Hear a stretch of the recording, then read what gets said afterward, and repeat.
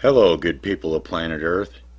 This is part 2 of my silly little series of editing photos, comparing LightRoom, Canon's Digital Professional 4, DPP4, and ON1 Photo RAW 2018. I found a landscape picture,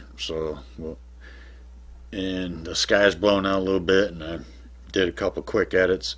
I'm not getting into any masking or Photoshop work. I'm just using these programs of basic editing, just the basic sliders and stuff. In this photo I did use a graduated filter for an ON1 Photo RAW and LightRoom for the sky. Don't have a filter like that for Canon software, but it still turned out kind of good. Here we go. Let me show you what we got here. Okay, this is right here. This is the original picture out of camera. I shot it with my 6D Mark II with my 16 to 35 millimeter f4 L lens. ISO setting 100, 1/400th of a second shutter speed. Aperture was set at f8, and it's a 32 megabyte raw photo. So this is the original out of the camera picture. You can see the sun was over here somewhere, but the sky's all blown out here. I mean, it's a pretty picture. I mean, but it needs a little work. So I just simply did some basic edits, and this is the original here. This is the Canon software photo right here. After editing, I could not get I tried everything to get the exposure back up on it, so it's a little bit underexposed, but every time I started to get the exposure up a little bit, the sky right there would go away. So I left it here. I mean, this is probably the most realistic one out of all of them. This one is the ON1 Photo RAW picture, which this one turned out pretty good. The clouds are a little bit too much contrast, but I mean, it recovered the sky real good. It looks good.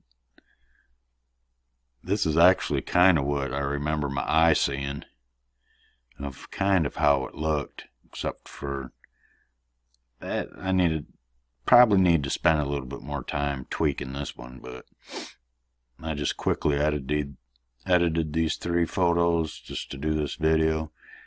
Didn't spend a lot of time on them, but I think if I spent a little bit more time on this, I could fix it a little bit better. But that's kind of the way I remember this view looking with my eye that day.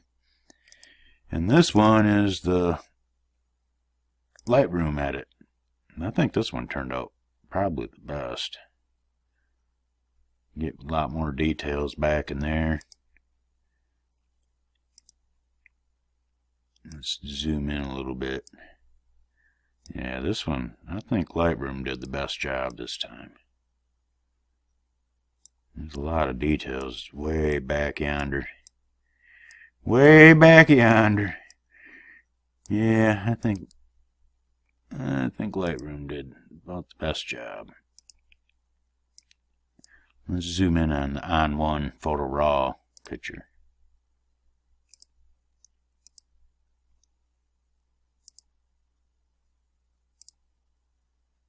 And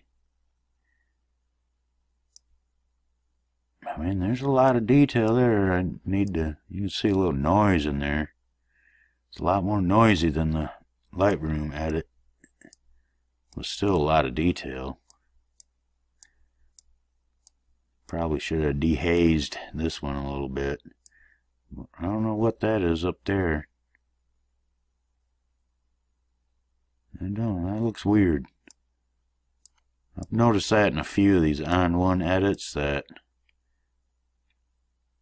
there's anomalies in the exports, when you export them into JPEGs on your desktop, there is some weird stuff going on.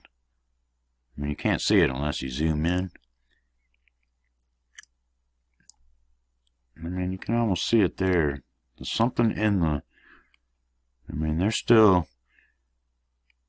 ON1 Photo RAW is still tweaking their software.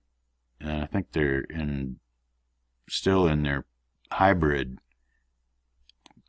software. I think they're supposed to come out with the full program next March or something. But, I mean, this looks pretty good. But I do think LightRoom did the best job with this edit. I could have actually fixed this a little bit more if I would have spent more time with it, and maybe even lighten this up. But I think Photoshop won this round, folks. Well, that's my story, and I'm sticking to it. Talk to you later. Bye.